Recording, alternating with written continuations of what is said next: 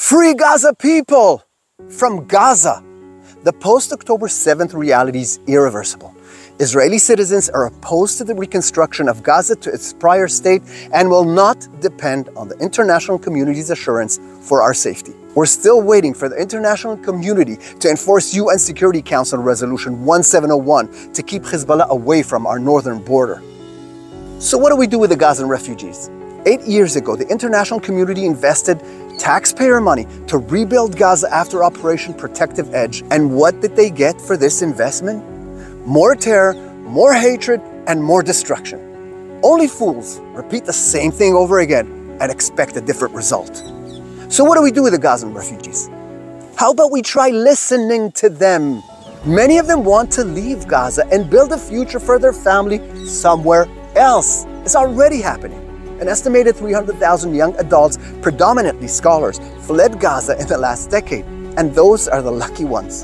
An official Palestinian public opinion poll from 2015 indicates that over 50% of Gaza Arabs desire to immigrate from the region. We can assume this number is much higher today. They're fleeing not because of Israel, but because their leaders are using them as human shields. Over the past decade, conflicts in this region have compelled millions of Arabs from Syria, Iraq, Yemen to seek refuge in countries around the world. In 2021 alone, the official EU site reported the entry of 2.3 million immigrants into the European Union. That's more people than the entire population of Gaza in 1 year.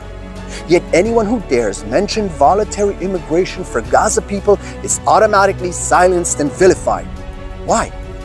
If you really care for the people of Gaza, listen to what they want, not what you think is right for them.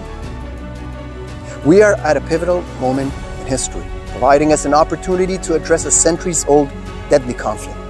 Certain countries in Africa and South America have shown interest in welcoming Gaza refugees, offering them a new opportunity for a decent life. Refusing Gaza refugees this fundamental human right is both cruel and unjust, and blocks any kind of positive solution in this region.